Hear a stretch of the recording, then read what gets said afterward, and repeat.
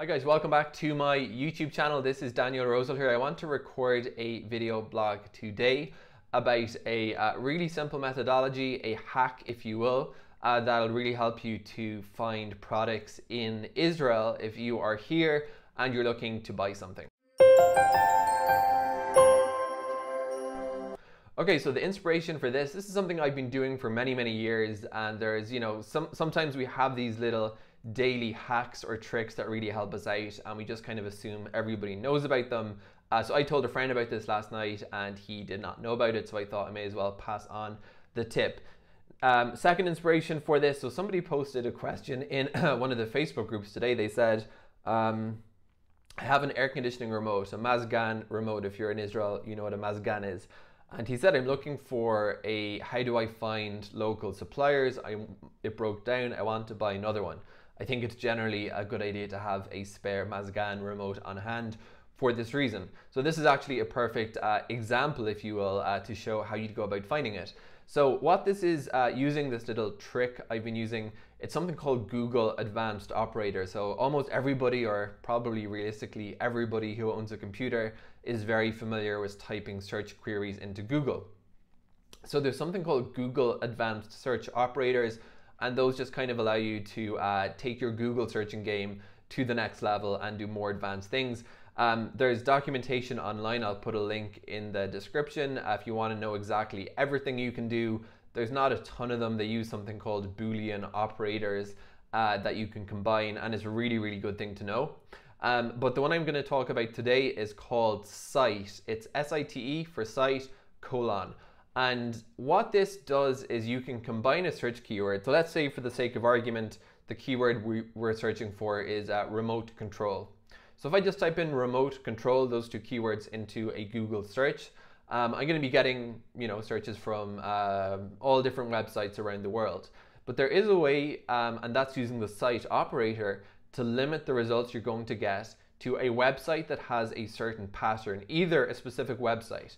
So if I wanted to do remote control site daniel.com, that search would call up only pages on daniel.com for remote control. Now, how does this relate to searching for stuff in Israel? So Israeli websites, there's a couple of ways you can search for products in Israel.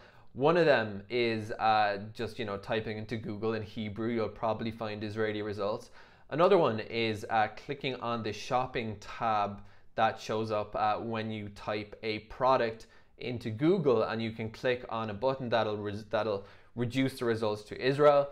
If you search for it, you can also look on a website called Zap, zap.co.al. Now what Zap is, it's a comparison marketplace, and it's going to link off to Israeli websites. So if I put in, let's take it because I'm big into cameras and video stuff, if I put in the product name of a camera I want to buy, or a webcam, and I want to see what prices I can get in Israel, I could either just go on to zap.co.il or type in, let's say, Canon Vixia HF R800, and then put in Zap, and then I'd get if there is a page on Zap for that product, I'd get it in Google, and then I can look at the different prices in the different stores. I can see who's got the best price, I can see what price different, etc, etc. So that's how Zap works. Really useful website to bookmark if you're living in Israel. But let me just jump back to the kind of workaround hack, which is the site trick. So Israeli websites,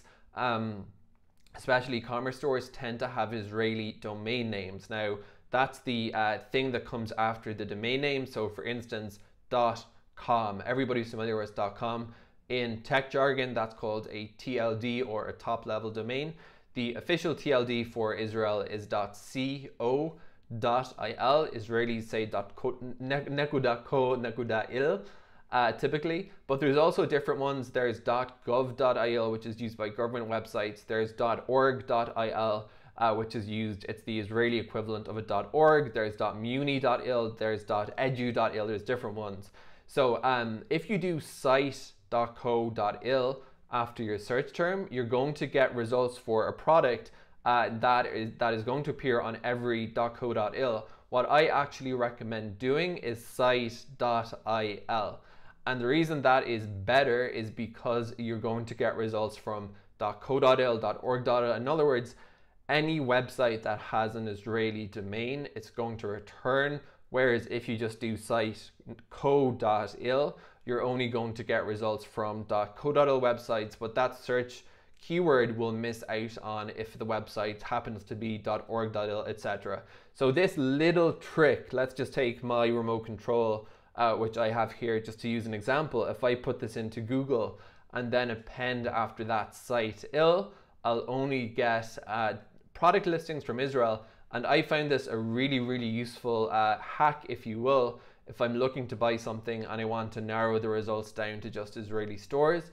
You can use this and you'll get results only from within Israel. Speaking about good resources for Israel, I had a conversation earlier in the week with Aaron, who runs aliyahmoneytips.com. If you're looking for financial advice in Israel, I am not the person to go to under absolutely any circumstance, but I really, really believe I put these videos up on YouTube explaining little things I want to pass on, and I do so because I truly believe that as a community of immigrants in Israel, we are stronger together than we are apart. It's not, we're not in competition with one another.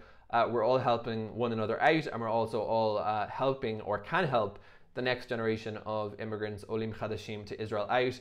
So I was very impressed with this website. He's a financial wizard. So if you're looking for, financial related advice in English, check out aliyahmoneytips.com. He's got a couple of little things I've been able to contribute on YouTube about converting, using Google Sheets to convert for salaries between dollars and shekels. Aaron kindly added that to his resource, which is how he got in touch. But it's a really good website, so definitely check that out if you're looking for more resources on how to have a successful Aliyah experience in Israel. Hope this video was of use to somebody. Until next time, thanks for watching.